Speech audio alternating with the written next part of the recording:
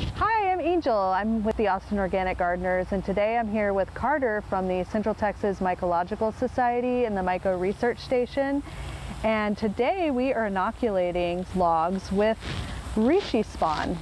So we have some logs that came down in a windstorm, and we are using them on the edge of our beds to prevent erosion and also to retain moisture in the soil.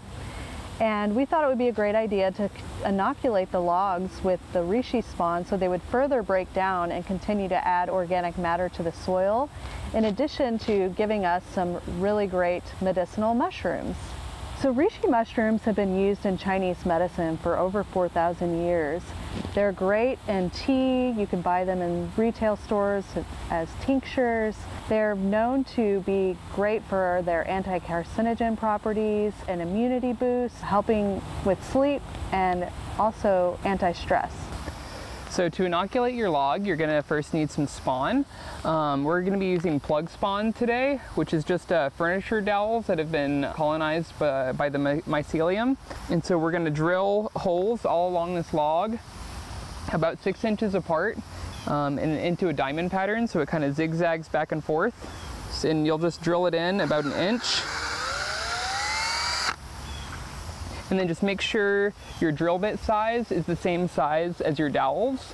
The recommended size for this is 5/16 of an inch.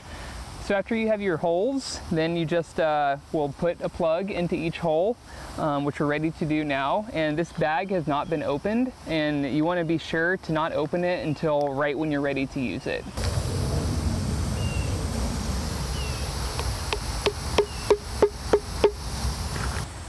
You can see how healthy these plugs are here by the white all along there. And they smell really sweet. If they smell bad or fermented or kind of like acetone, then they might have been contaminated.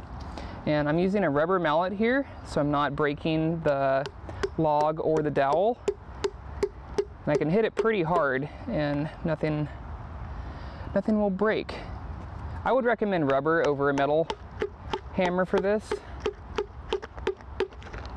So next we're going to put wax over each plug point, and we have a double boiler system hooked up here. You can use a rice cooker or crock pot or something like that. This is our melted wax in here and our application tool. We'll just get some wax on there. And you can use paraffin wax, soy wax, beeswax, and this is to seal it out from any potential contamination.